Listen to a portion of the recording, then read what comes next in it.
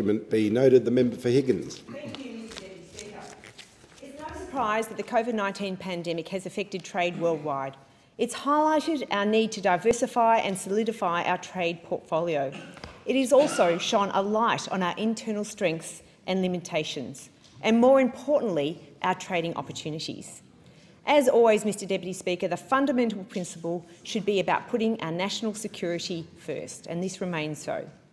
I'd like to stand in order to thank the committee that I have sat on, the Joint Standing Committee on Trade, Investment, Growth, and the Chair, the member for Dawson, George Christensen, and the member for Cooper, Jed Kearney, who is the Deputy Chair of this committee, and the release of the report Pivot, Diversifying Australia's Trade and Investment Growth Profile. Now, Mr Deputy Speaker, our committee had originally undertaken an inquiry into the assessment of diversification of our trading services. And it became very clear during that inquiry that, in fact, we needed to look more to diversification of trading partners. And that was the initiation of this inquiry that commenced pre-COVID or early on in COVID in February. But indeed, Mr Deputy Speaker, this inquiry has become even more important and even more urgent as COVID has emerged. The recommendations of this report are really focused around three key themes: diversification of trade, monitoring foreign investment and protecting our national security interests. Mr Deputy Speaker, we know that trade has long been a driver of Australia's wealth, and exports are a key pillar of that. In fact, Australia is regarded as an export nation.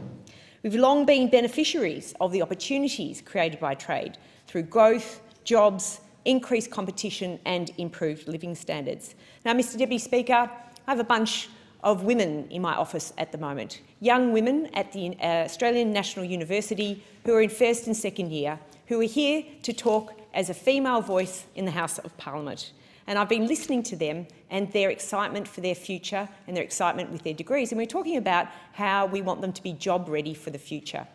And it's important when they're at university that they think about what their future will be. But as a government, it's equally important that we think about how to ensure that our economy is ready for the 21st century jobs, and that we improve and diversify both our trading services to make sure those jobs are there, but also our trading partners, so that we can be sure that we're going to continue to be a strong trading nation. Mr Deputy Speaker, we know how important international relations are in this modern and globalised economy.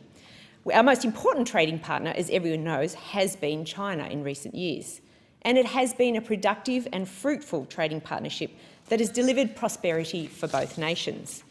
But, Mr Deputy Speaker, our trading relationship with China has recently come under the spotlight. There are tensions in our trade relating to our exports, and this has been concerning not just for Australian exporters, not just for Australian businesses, but indeed, Mr Deputy Speaker, for the people of Australia. And I'm certainly hearing that loud and clear from my constituents in Higgins. Mr Deputy Speaker, during this inquiry, we heard widely and from experts versed in diplomacy from right across the political spectrum about our over-reliance on China as both a foreign investor and trading partner. It was clear from many witnesses that we heard from that a prosperous relationship with China will undoubtedly and necessarily continue for decades to come. This is not about reducing that strong and prosperous trading partnership, but we've heard strong words of caution about being over-reliant on one single form of trading partnership. And that is what this report has been about. It's about diversification of trading partners. What we heard from witnesses was a concept of a China Plus approach. Continue our strong trading interactions with China, but also develop alternate trading partnerships as well, so that you have a China Plus approach to our trading exports.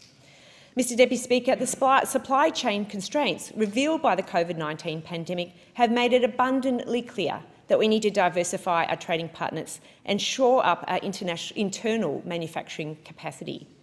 And this is important, and I think Australians know this, because there have been quite significant interruptions to our supply chain, whether it was PPE early on in the pandemic, and I'd like to congratulate the Minister for Health, Greg Hunt, for the wonderful work he did in ensuring that we had enough masks and gowns to deal with a very rapidly evolving situation, followed then by ensuring that we secured COVID tests. And as we know now, we're also having to deal with the COVID vaccine supply issue. And again, because of that early work that he was doing and the strategic threat that he had already identified, he was quick to move to having onshore manufacturing of our COVID vaccine. And I'm very delighted to say that in the coming weeks, the AstraZeneca vaccine will be manufactured onshore here at CSL in Melbourne, and that is because Australia recognises that we need to have formal and solid trade, and we need to make sure that our supply chains remain that way.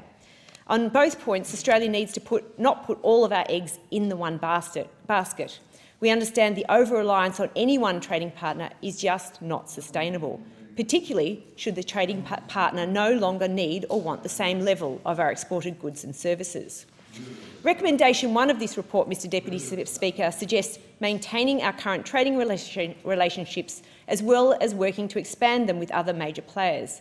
This recommendation also focused on diversifying a range of exported goods and services. Recommendation 13 in this report also speaks to significantly increasing our sovereign manufacturing capability.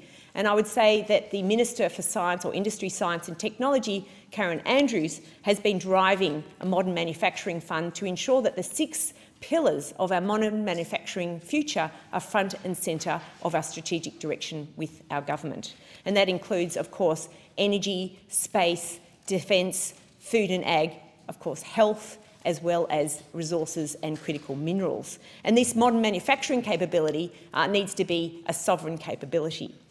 We've already seen this play out through demonstrating strong resilience and adaptability through the COVID pandemic with pivoting towards our own making of our own supplies of PPE, and now, as I said before, onshore manufacturing of the COVID vaccine.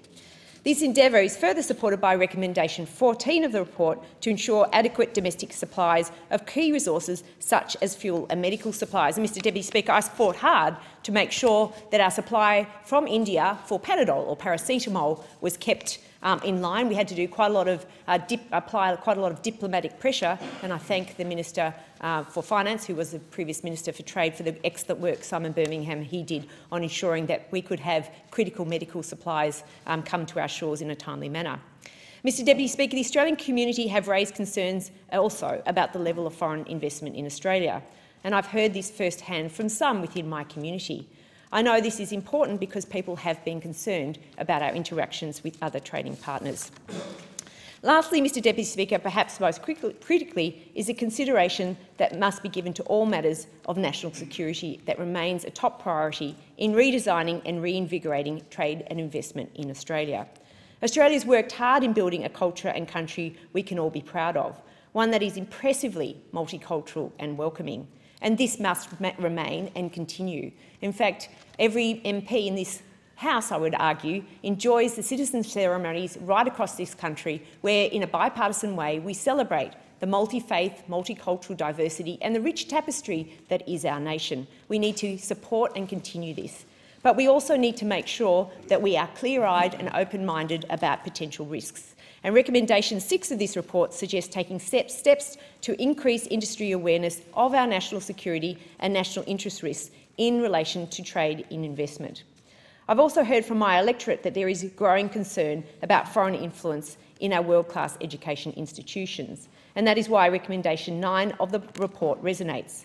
It asks the government to work with the states, territories, industry and university sector to investigate new options to increase domestic funding for universities and university research. And I'm proud of the advocacy I have made in this capacity, having been a previous university professor and knowing that there is cross-subsidisation of universities from international student profitability and into the research sector. So I fought very hard to make sure that there is some funding, $800 million of funding being put towards research to help the universities through this transition and over-reliance on international students. But we do also need to ensure that universities publicly disclose the receipt of funding, including for research, from foreign state-linked bodies and individuals.